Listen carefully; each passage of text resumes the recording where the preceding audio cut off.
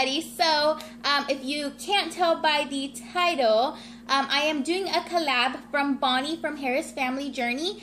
For those of you guys who don't know who Bonnie is, you definitely need to go check out her channel. She is just the sweetest person ever. Her daughters are adorable. She has twins. I think they're about to be 3. I'm pretty sure, correct me if I am wrong. She's going to have one of her videos with mine, but she's going to have another craft video on her channel where another one of my craft videos will be on there too. So go check out that. I will be doing this little craft for you guys, showing you guys how to do that so you can enjoy doing that with your kids.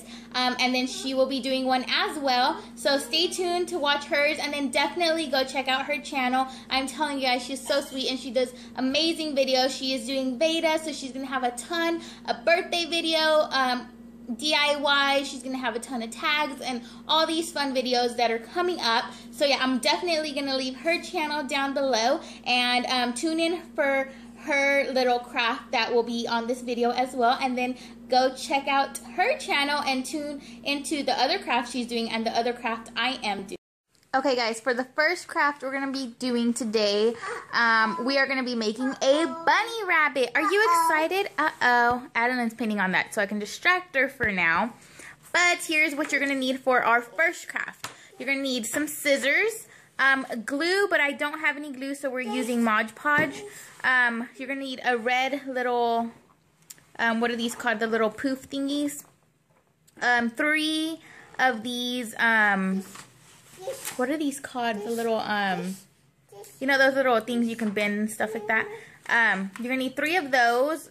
They can be black or pink. I chose pink because those are the ones I had on hand. A black marker, some drawing paper. This is just white paper. And then some paint. You're also going to need some cotton balls. Alright, so I went ahead and got some pink paint on just a little paper, on just a little platter, and then I have a blank piece of paper. What you're going to do is you're just going to go ahead and paint her hand, both of them, and then you're just going to do her handprints. So that's what I'm going to go ahead and do. I don't have a brush since I forgot to get some, so I'm just going to use my fingers, and it'll come out just the same.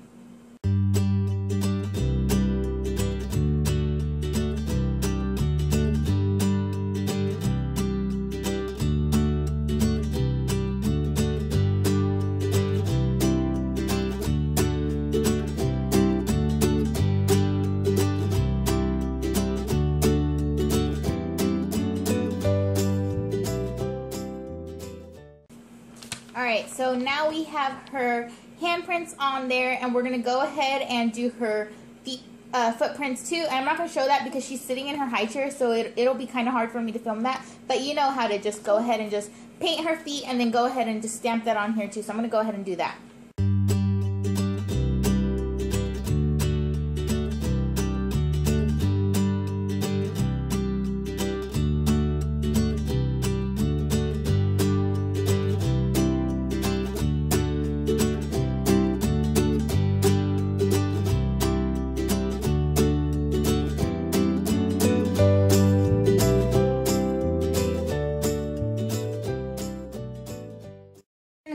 You're just going to go ahead and just cut around these.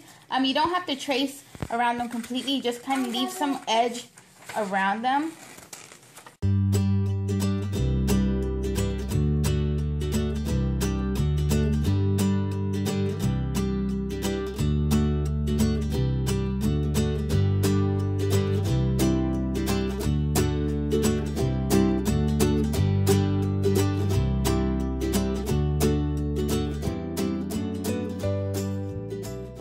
So now that you have these cut out, these are basically going to serve as the bunny rabbit's feet and the bunny rabbit's ears. You know, set those to the side and go ahead and just grab another piece of blank paper. And while I'm doing this, I've distracted Addie by letting her paint. As you can see, she's gotten it all over the table, but that's okay. She's just having some fun distracting her while I do this, because if not, I couldn't do it. So I'm going to go ahead and just... we're going to be making a bunny out of here. So pretty much you just have to do like two circles. So that's all you really need to do. So just go ahead and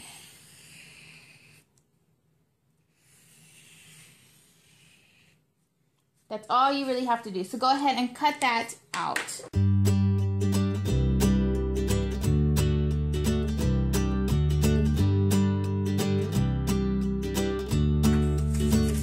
Alright, so now we'll show you guys what we're going to do with this.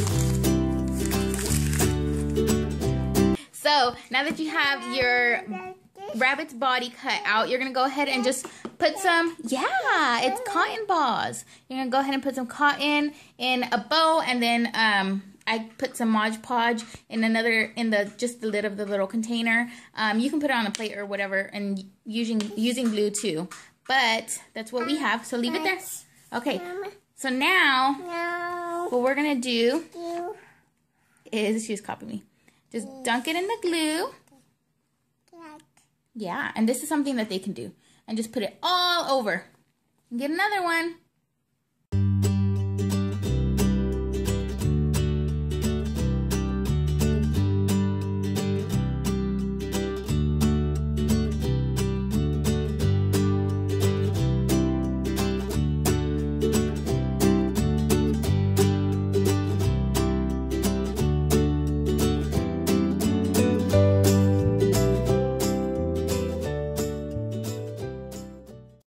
Alright, so now we have this filled up pretty much. She did a good job at filling it up actually. We're going to need some Mod Podge again, and then you're going to go ahead and these should be dry by now, so you're going to go ahead and take these and glue them on as the ears and the feet.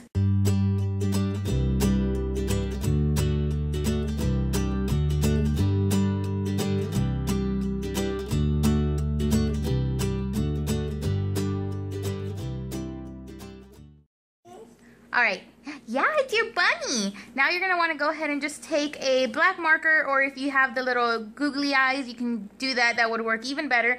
But I forgot to get those, so I'm just going to go ahead and make the eyes with black marker. So now you're going to go ahead and take the two of the little little pipe cleaners, and we're going to go ahead and cut those in half. So I'm going to go ahead and just kind of measure halfway through and just cut them. And then these are pretty much going to be the whiskers. So you're just going to kind of put them like that. You really only need 3. And then just twist them around once or twice. And then kind of spread them out so that they look like whiskers.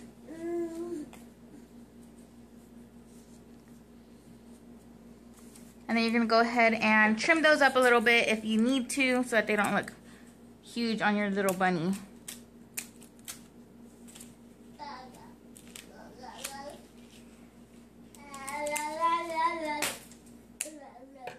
Alright, now that you have your whiskers trimmed up, just kind of spread them out to the right spots, and you're going to want to glue those down. And then you're going to want to take your little red nose and go ahead and put some glue on that. And then just glue that right on top of there. Alright, now you're going to go ahead and take your last pipe cleaner, and pretty much you can go ahead and use whatever fabric or any ribbon or anything like that to go ahead and make the little bow. I'm just going to go ahead and just make a simple little bow with this right there, and then just go ahead and glue that onto your bunny. Or not bow, but it's a tie. Just go ahead and glue that there. And there you have it. There is your little Easter bunny rabbit that your toddler helped create. So yeah, I hope you guys enjoyed this one. And yeah, thanks.